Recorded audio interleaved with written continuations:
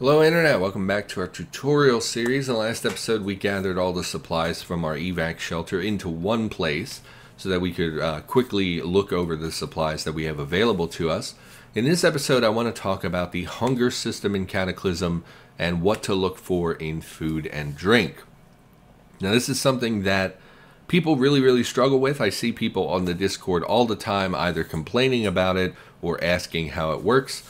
There are two components to the, let's call it the hunger system in Cataclysm. The first is this here. You'll see we are currently listed as hungry. This will most frequently read as very hungry. Sometimes it will be peckish. You will get to starving and things like that as you progress on hunger. That is one aspect. What this means is that your stomach is currently empty. Okay? The hungrier you are, the less contents your stomach contain is essentially what that means, okay?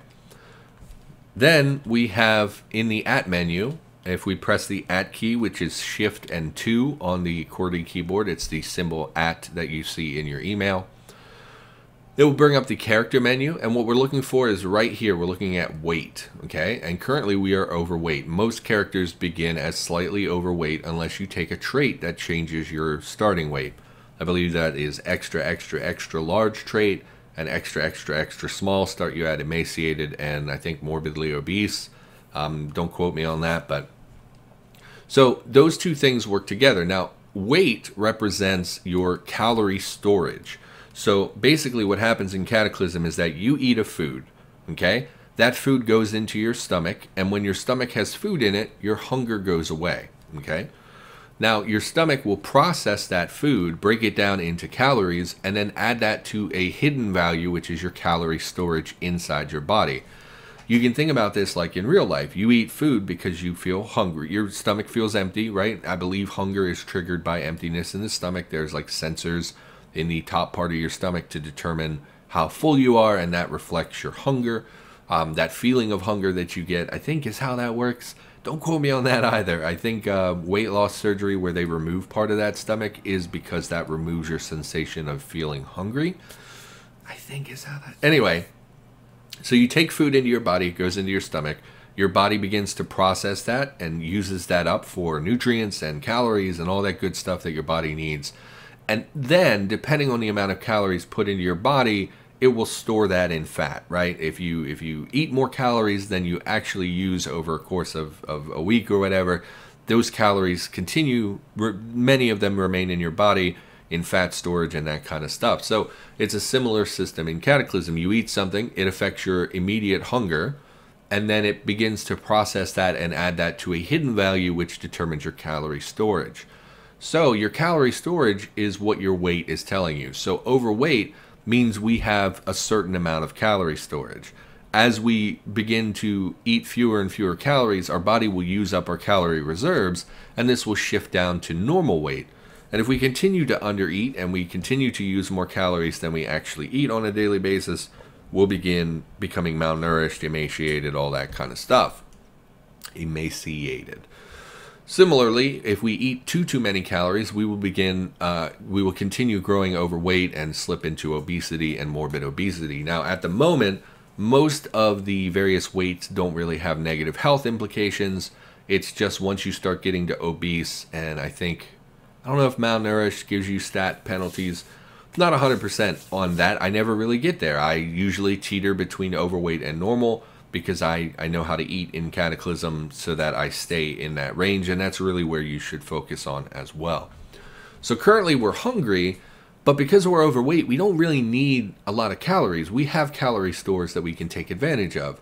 So we could eat something just to make our hunger go away, but we don't really want to eat high-calorie foods because we don't want to continue growing overweight.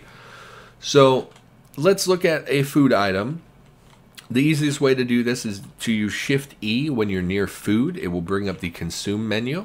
Now this applies to more than just food. You'll see it's listing the ammonia and bleach. That is because we could drink them. And it also displays water. So it's not really an eat menu, it's more of a consume menu. And then depending on bionics and that kind of stuff, you can actually eat additional things that most people would not be able to eat. So what values do we really need to focus on when we need to eat something? Well, for food, we're looking primarily at two things. We're looking at, well, I look primarily at two things. I look at calories, which is the number of calories that eating this food will put into our body. And I look at shelf life, which determines how long it will be before this food goes bad. In fact, if, well, we're not really ready to venture out yet, I would like to show you some perishable. Let's just spawn a perishable item, something that doesn't really matter, that we don't need to take advantage of. Just give me some wild vegetables. Don't look at this menu, don't get spoilers. So we'll go, it doesn't matter. Just something perishable. Give me this. Okay, we go into our eat menu. They're indefinite. Okay.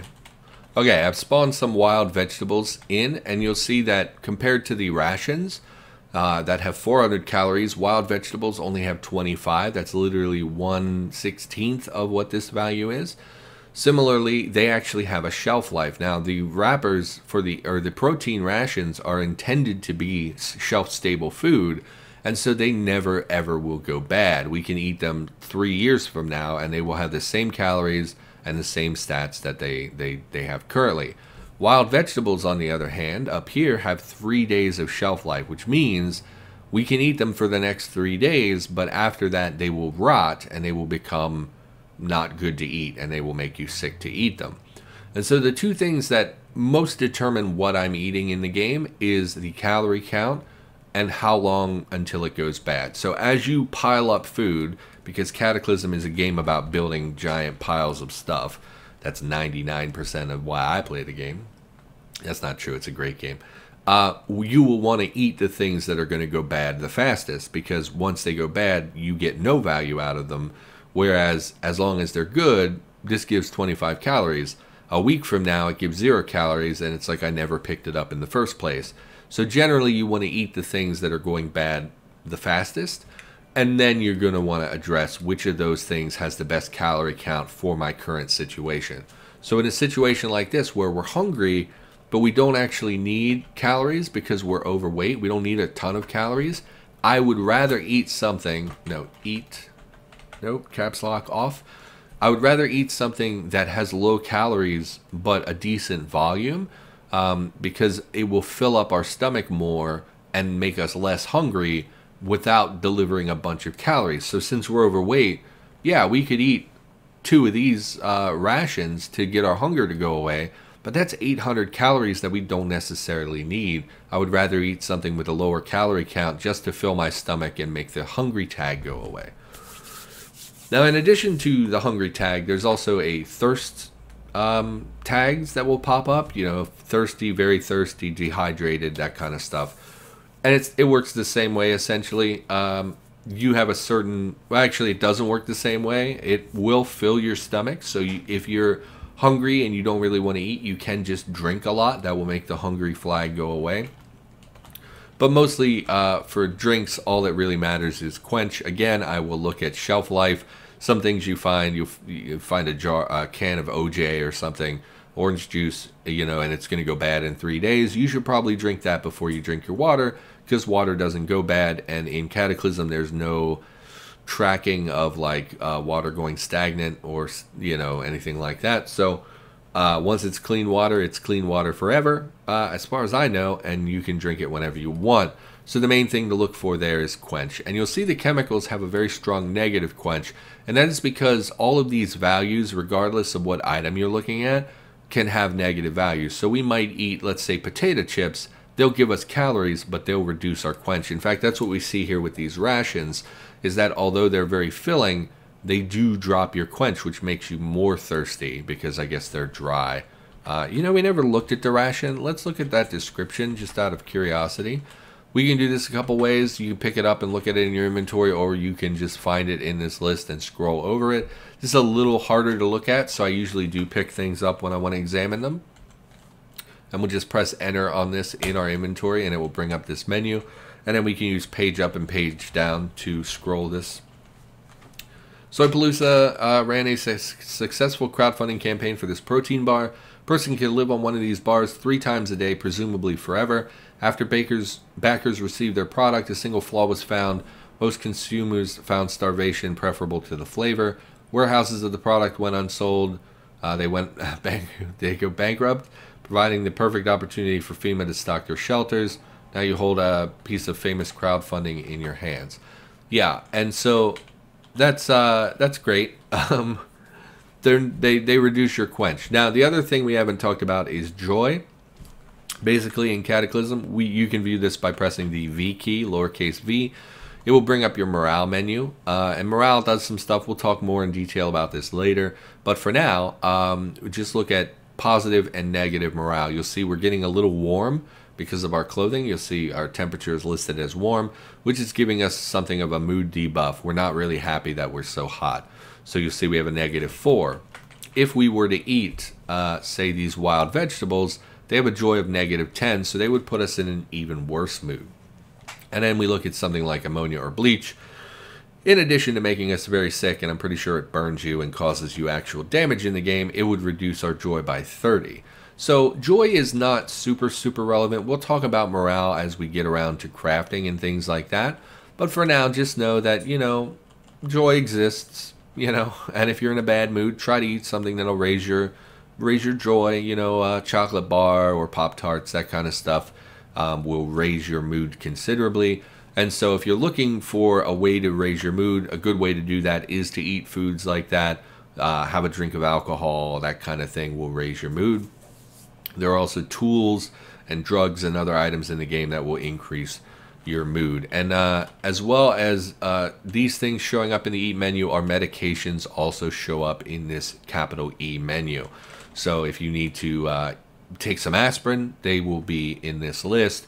Or, I would apply bandages, but I'm pretty sure you can use the E menu for a lot of medical supplies as well. And certainly for drugs as well.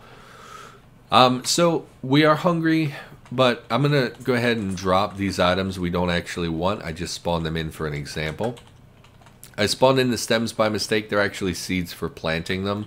I forgot about that. So for now, I think that's it. I just wanted to go over the food and drink menu and talk about what I look for in food and how the hunger system works. So again, hungry means your stomach is empty or mostly empty or whatever.